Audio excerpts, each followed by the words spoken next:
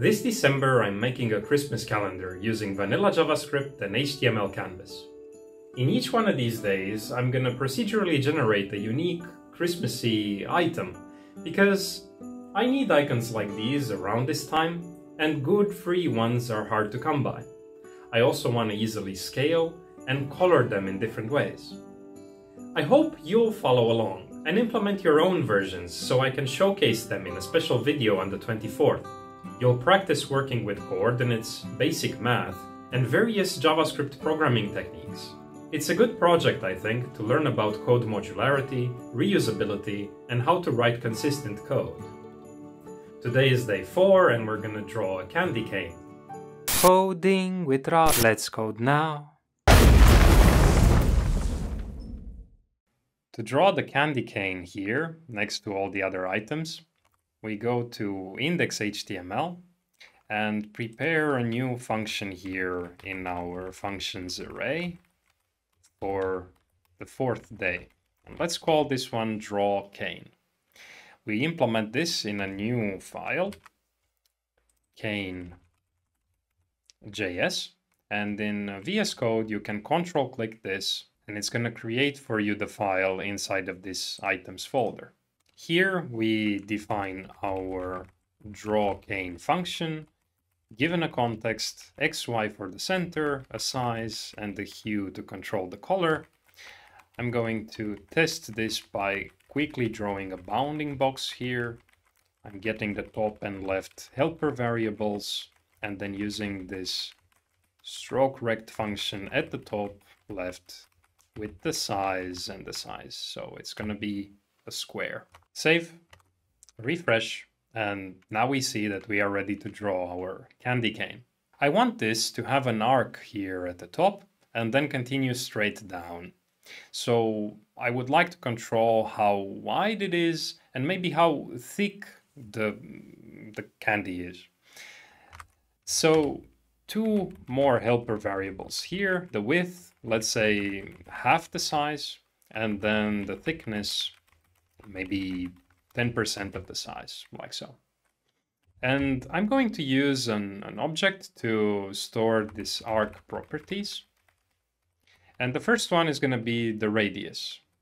Now, I don't want this to go outside of the bounding box, so I'm going to subtract here the thickness from the width and then divide by 2. In that way, also the thickness gets halved, so it's not going to exceed the borders there. Now, the x is just going to be x. I want it to be in the middle.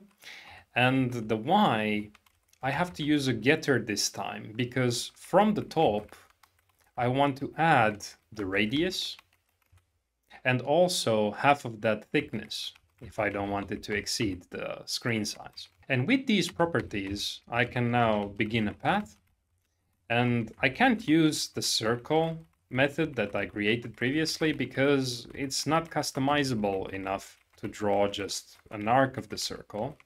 And customizing it so much may defeat the purpose of having it called circle there, right? We're basically re-implementing the arc method instead. So I am using it here directly. I don't think that these arcs are so common when drawing, let's say. But up to you if you want to experiment and implement your own helper function. Now, if I'm starting from pi to 0, it essentially means that I'm starting it here on the left side and going all the way like this to 360 degrees, which is back to 0 in the same way that the clock starts again and again. Now, if we save and refresh, we see that this looks like this, and it's not intersecting this bounding box. So similar things that we have done already before for the ring here.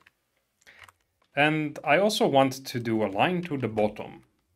So line to the same arc x plus the radius to the bottom, because I want it to continue from here all the way here. And this bottom is not yet defined. We can add it here at the top because it means the bottom of this region where we are allowed to draw. Fits well next to these other helper variables. Now if we save, refresh, we get this general shape that we want, and I just want to decorate it by having those kind of stripes over it. For that, I'm going to basically draw the same path again, so stroke it one more time. And let's try to set a different stroke style, maybe a dark one. And the dash. So the line dash, I will try to reuse the thickness value that we have defined here at the top, because sometimes reusing these values, if it looks good, then there's no point defining another variable and thinking of another name for it. And I think it's going to work because it will lead to a balanced result, like the thickness between the stripes, same as the thickness of the cane itself. So I think it's a good choice. And then let's stroke one more time like this. And this is what we get. Maybe the contrast here should be bigger. I don't know. It depends also about the hue, how big the contrast is going to be. Like here, it's not that visible.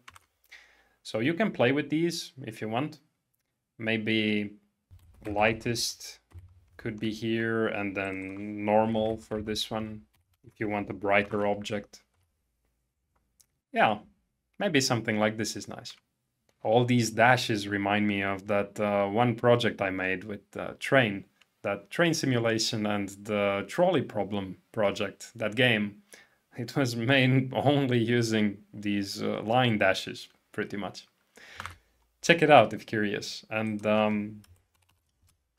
try to make this one better. I'm sure you can do that as well.